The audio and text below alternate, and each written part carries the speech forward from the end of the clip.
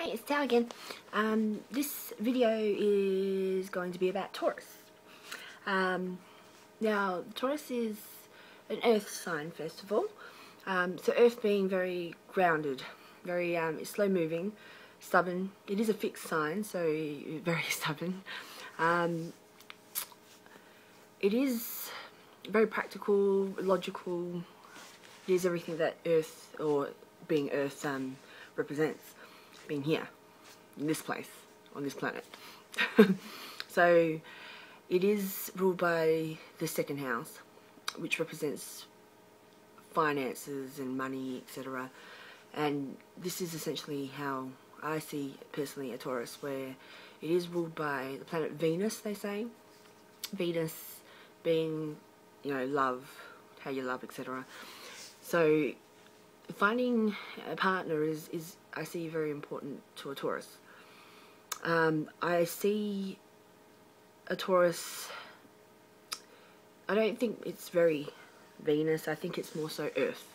If I had to rewrite it all, I would say that the ruling planet would be Earth, where everything about a Taurus is about through their five senses. So it's being here, it's stability and being structured and being successful here in this place.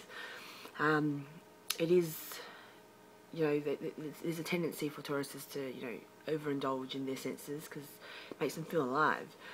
I associate Taurus with nature as well, so whether it be gardening or, you know, growing things is something that a Taurus likes to do. It is about financial stability, hence why I said the second house earlier, where Tauruses like to be comfortable here. And this is essentially tied in with the whole Venus thing, where love and beauty is about, you know, how they look and how they feel, right? So it is very, you know, essential in the fact where they like to feel things that way, and they like to, you know, the finer things in life. They like to eat good things and indulge and bask in what life has to offer here on Earth. However, there is a pull when I look at the number 2, being the second sign. I see a pull where it's kind of, number 1 I see as a father, number 2 is I see like the mother, where, you know, the first mother, where it is very strong and stable and very traditional in a sense, but there's a pull on the other side too, where it's the opposite. So it could be sensitive as well as, you know, protective. So there's traits of a father and a mother. So it's the nurturing care, you know, what that the mother can bring, as well as the stability and strength and courageousness that the father can bring. But being an earth sign, it is very slow. Tauruses are very slow moving people. You know, when it comes to making decisions, it might not be as quickly done as compared to the areas where, you know, they don't think and they just do. A Taurus will probably watch and observe a lot of things and watch people make mistakes and watch people do what they do until they see, you know, all the possible information that they can retain to be very knowledgeable before they actually make a decision and actually make that move. So it is seen from the external as, you know, I perceive them as very, it's a bit boring. Not saying they're boring people, they could be very funny, but, you know, at first, you know, perception, like perspective, if I were to just meet a Taurus, it would be very boring. There's not much to them. They observe a lot, they probably understand a lot, they're very logical and smart in that way, but they don't, it's not that they talk about what they know and what they see. It's a very, you know, in the background kind of thing. And but I personally, being a Scorpio, I personally love Tauruses. They kind of like the opposite to me being a Scorpio, yet we can get to the same point, and we probably understand in this ability to be able to understand us as a Scorpio, given we're from the opposite direction, but we can get to the same point, and it's like an understanding. And, you know, when I look at a Taurus, you know, there's something about them where there's the facial structure is very square, like, you know, a squarey is what I associate with earth signs. And the eyes of a Taurus, it's like round, and because they watch and they like to observe. But if they say that, it's a slow, boring sign, I personally think it's a very smart sign, because when they do make a decision, it is a very smart one. It is a very set one, so you can't really change the decision once they've made it. They might seek confirmation, but otherwise it's very, very set with what they've already decided.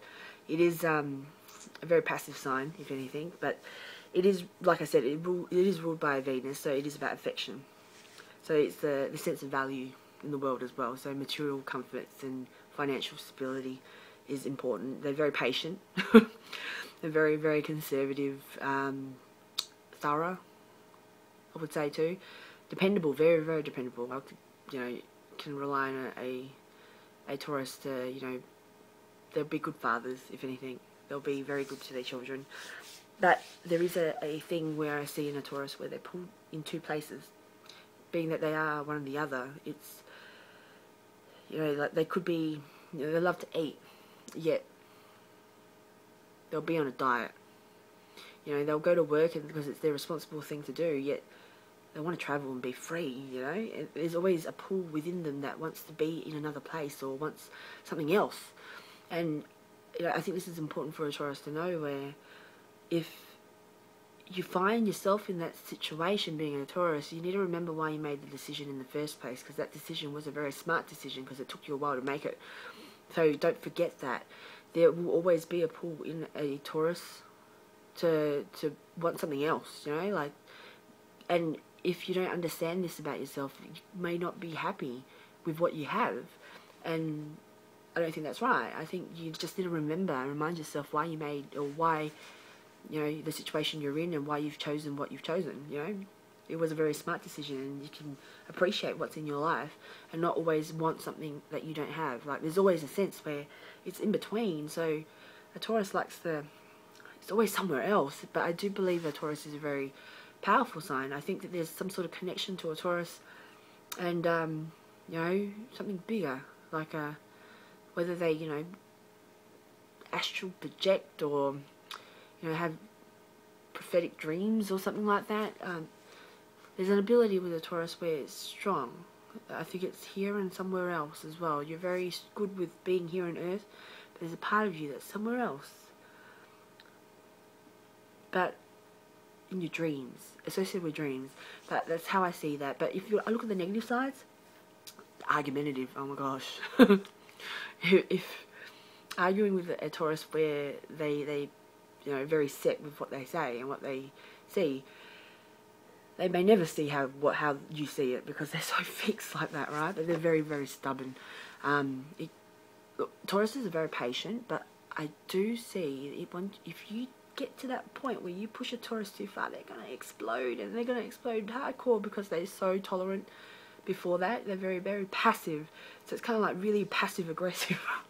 But not in the sense where, the Aries is probably more aggressive in that sense, where, watch out. If you really annoy a Taurus, that means you really would have pressed some buttons before them to explode. But, they can be seen as materialistic or greedy, and I don't think that's the case. I think that's seen wrong, where I think a Taurus is just likes the comfort, and there's nothing wrong with, living in a good way, or living in a comfortable way where you have good things around you. There's nothing wrong with that. But that's how I see the Taurus. I think there's great ability with them, so don't underestimate a Taurus. They know more than what they look like they know. Okay, thank you.